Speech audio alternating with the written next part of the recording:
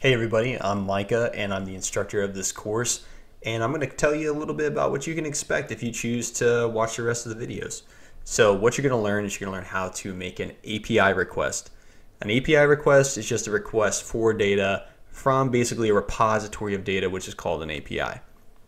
You're then going to learn how to take that data, clean it, condition it, get it ready to be used when we make a Dogecoin market data dashboard. So we're going to be focused all on Dogecoin. We're going to get all of our data from CoinMarketCap. We're going to use all free software. We're going to use Google Sheets, and we're going to use Google Data Studio.